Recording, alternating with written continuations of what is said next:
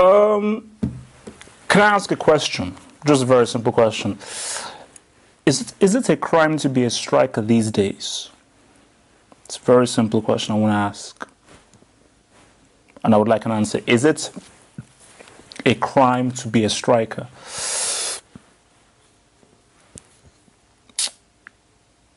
I'm not sure what Germany's tactic were for trying to score against France. I mean, we can talk about the penalty, which I thought was a very, very soft penalty. I think, come on, that was a lot softer than Boateng's penalty. You look at the German defensive mistake once Boateng got subbed off. But were Germany ever really going to score in this game?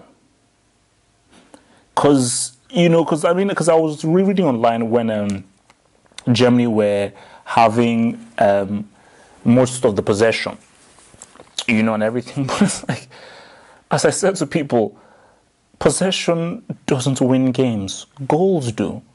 So when people say, oh, look, man, France are not in the game, they can hardly get the ball. I was like, no, it doesn't matter because Germany are not creating any clear-cut chances. If Germany were creating chances and were getting and had shots on target, then I'd be like, okay, man, France, you need to do something. Germany were hardly creating that many shots on target. So I think that because people will say that, oh, France, they don't deserve to be in the final. This is a controversy. It's fixed. And I said that's a lot of crap. That's a lot of crap. Because they should have played England, or England flopped against Iceland. And Iceland deservedly beat them. All you can do is beat what's in front of you. And they faced the world champions. So you can say all that stuff before, maybe, but they faced the world champions and they beat them. As in, for me, I think overall France deserved to win because France had much more bites and much more of a cutting edge than Germany. Germany's approach play was fantastic. I thought the Zilich had an amazing game. And Hector, bless his soul, he did his thing, but it's Hector. It ain't Bart Simpson, aka Lam. So, but my problem with Germany was, I think the way Germany were playing was what Joachim Löw wants. I don't think Joachim Löw actually enjoys having a striker. I don't think he actually enjoyed having to switch it up back at the World Cup. How you saw them playing was how he wanted them to play because he wants them to mimic Spain. But newsflash, Spain's football is finished. Their reign is done. Spain's reign is done.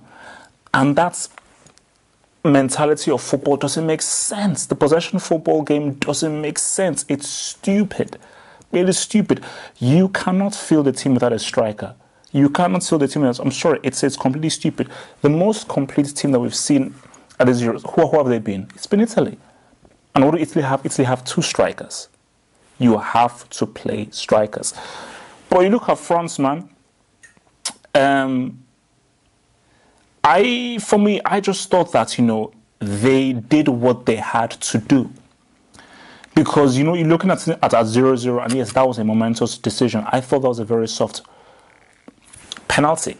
Yes, I thought it was a soft penalty, but at the end of the day, I didn't know where Germany was. If it was a case where Germany were like putting France on the ropes, they were cutting them open, they were forcing Lloris into saves, they were last-ditch tackles, clearings off the line, and then France got a penalty, then I'd be like, oh man, that is so unfortunate. But for Germany, you weren't doing much. So, and I thought that, okay, will this wake them up? But even I was saying to myself that, okay, you've got Sané up in there, but you don't have a recognized striker. And you look at France, say what you will about Giroud. Him just being there, it helps the structure of the team. It helps Griezmann, it helps Payet, it helps Pogba as well. But you're looking at what Griezmann did. A lot of Griezmann's good play came from what Giroud was doing.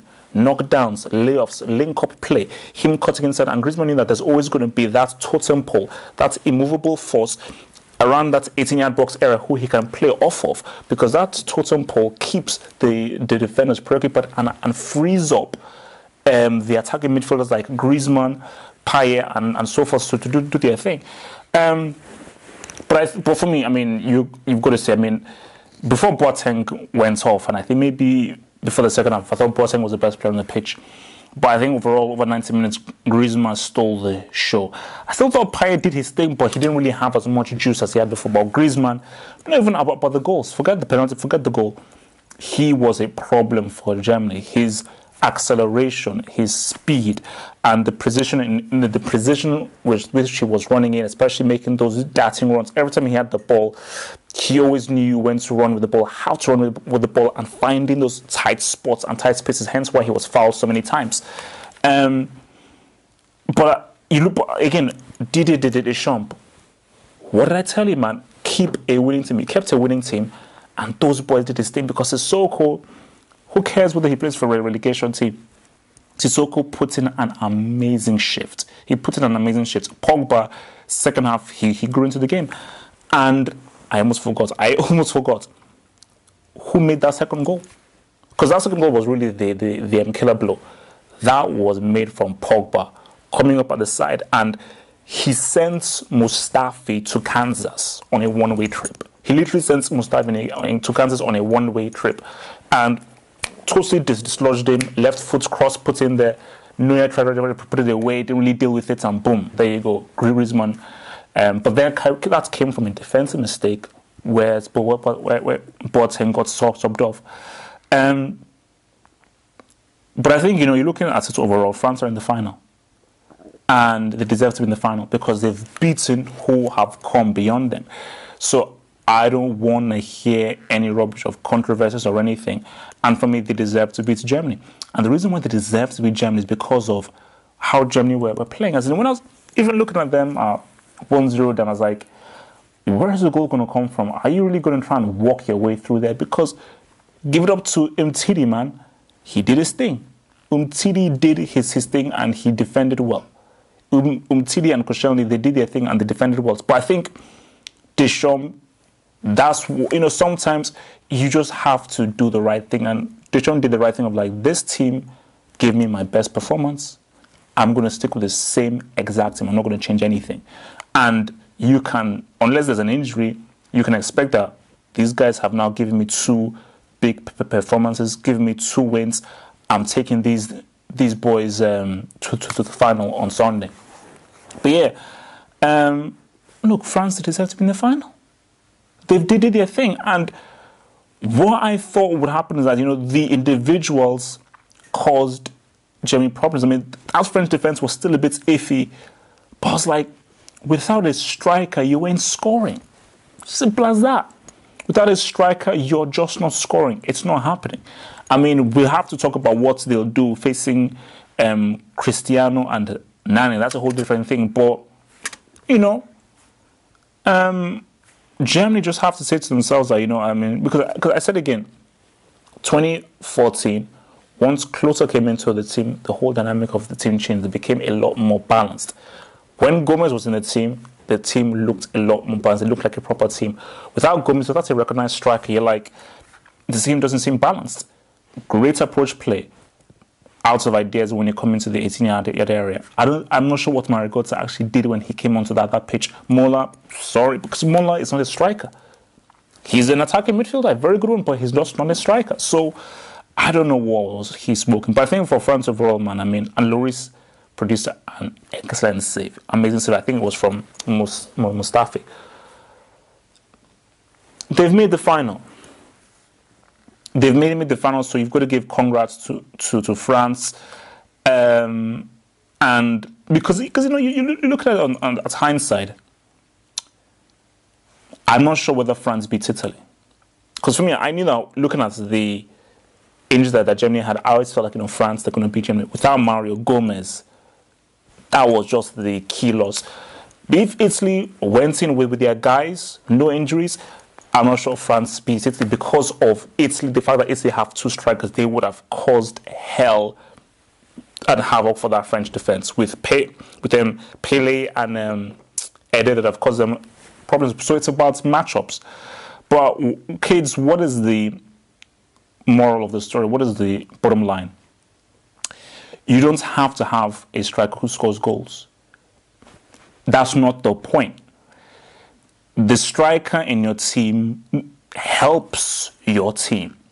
France just having Giroud there helps the entire team. It makes the team a lot more balanced, and there's a symbiosis between defense, midfield, and attack. Everything is interconnected, and it helps everyone. by Germany not having a striker and people trying to play this false nine, it looks pretty, it looked nice. And the funny thing about it is that if you're a player, you feel like if you're actually playing well. So guys like Ozil and Kroos, they feel like if we're playing well possession, you're playing well. But when you look at it on a bigger landscape, then you know that no, there's something missing. And that's where the coach has to say, no, there's something missing here. It's not about keeping possession of the ball or nice little long crossfield passes. We have to be incisive. We have to be decisive. We have to try and get shots on targets. We've got to try and get men inside the box and shooting on goal. If that's not happening, it's not for football. It's tiddlywinks. So remember, follow me here on Twitter, and I will be building up to the final, of course, France against Portugal, because I will probably do a retrospective of when these two met back in Euro 2000, the semi-final that these two met, because that was a very controversial game, and maybe be doing like a full-on focus on Portugal, what they need to do tactically, and a full-on focus on France and what they need to do tactically. So we're going to be doing, so there's going to be some videos coming over the next few days, and of course, my main pre-match analysis preview. Germany, it wasn't so to be. France, just one more step for them to be crowned European champions. On la France, vive la France, merci beaucoup mes amis.